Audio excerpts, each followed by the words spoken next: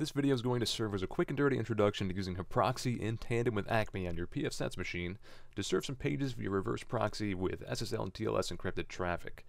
The ACME portion is optional, but it's trivial and good practice. Note that while it makes it much easier, you don't need a domain or dynamic DNS service that allows text records to verify ownership.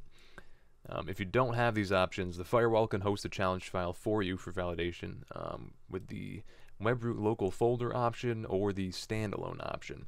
Webroot local folder requires some messing around with the proxy front end. The standalone option is very easy. You just have to expose a service that runs only while validation is running.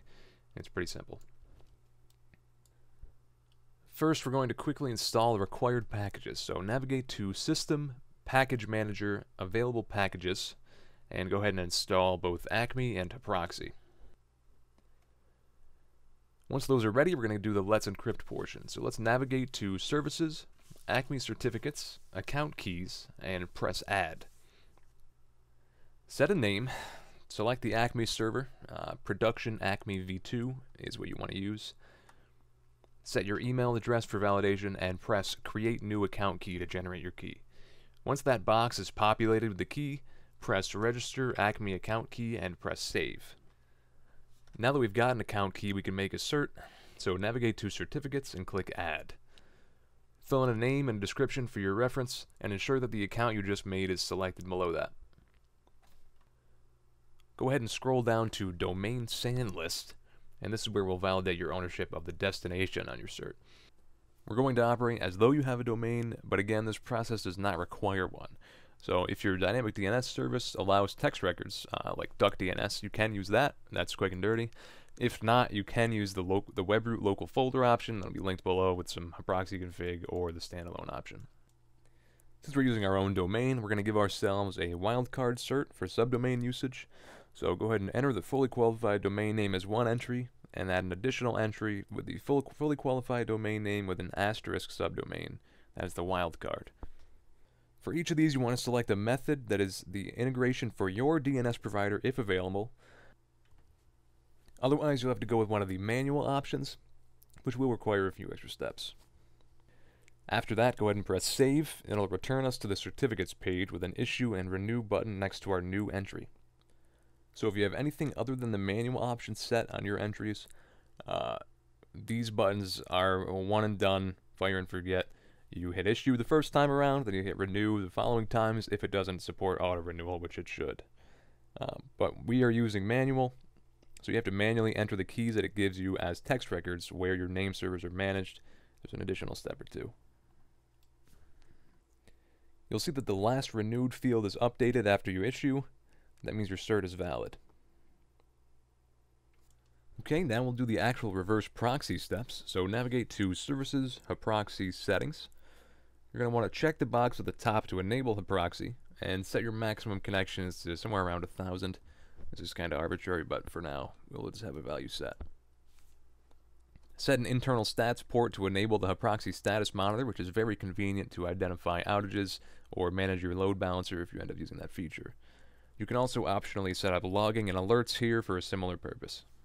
What we need to set is our Diffie-Hellman size, so change max SSL Diffie-Hellman size to 2048 under Tuning. And then go ahead and press Save, followed by Apply Changes. Now first up, we'll define some of our servers and some backends first. So navigate to Backend and press Add. Enter a name. I generally use the subdomain or path that I'm using, so for example, if you were going to make an Ombi backend, I would just name it Ombi. Add a server entry by pressing the arrow in the server list, name it, and enter the IP address and port that the service is listening on. Note that you do not need to check Encrypt or enter any certificate information here. That's all going to be handled by HAProxy, not your servers.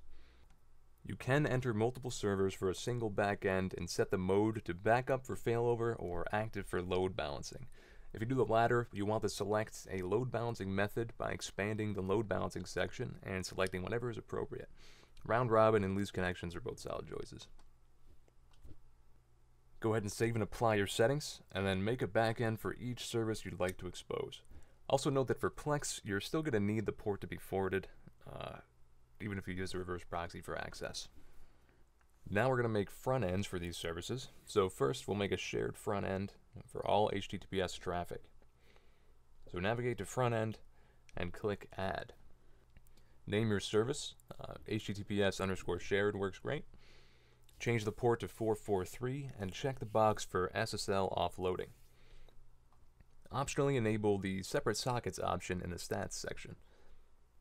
Scroll down to SSL offloading and select the certificate that you just created with ACME in the beginning of the video.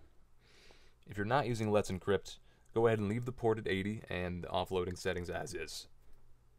Press save and apply your changes. Next up, we're going to make an HTTPS enforcement rule. So make a new rule, call it HTTP_redirect. Have it listen on WAN at port 80 with no offloading. Scroll down to actions and press the arrow to create one. Change the action to HTTP request redirect and set the rule to scheme HTTPS. Then go ahead and save and apply.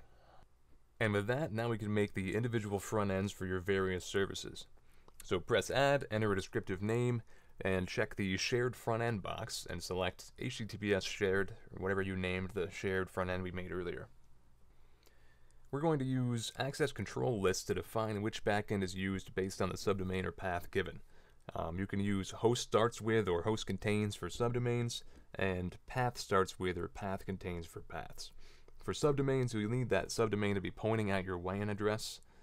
The path options are more appropriate if you have something like a dynamic DNS setup where you don't have an infinite number of subdomains you can use. In value, set the subdomain or path that will be used to access the service. For example, you'd use just ombi for ombi.domain.com or /ombi for domain.com/ombi.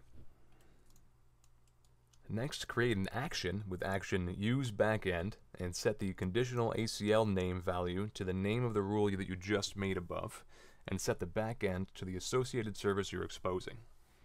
You can set a default backend here to have something else display if your backend is down, although it is just fine to leave it blank. Go ahead and save and apply your changes. Once you've done this for your various services, we're going to need to make some firewall rules to expose a proxy, and then we'll be set. Navigate to Firewall, Rules, and create a new one called HAProxy HTTP. Pass IPv4 traffic, TCP only, on the WAN interface with the destination of this firewall at port 80. And for that, you select HTTP in the destination port range from dropdown. Make an identical entry for HAProxy HTTPS traffic at port 443. Once these firewall rules are made, your subdomain and paths will now reach the services that you created front ends and back ends for in HAProxy. And if you followed the ACME steps at the beginning, the traffic will be secured with SSL TLS encryption.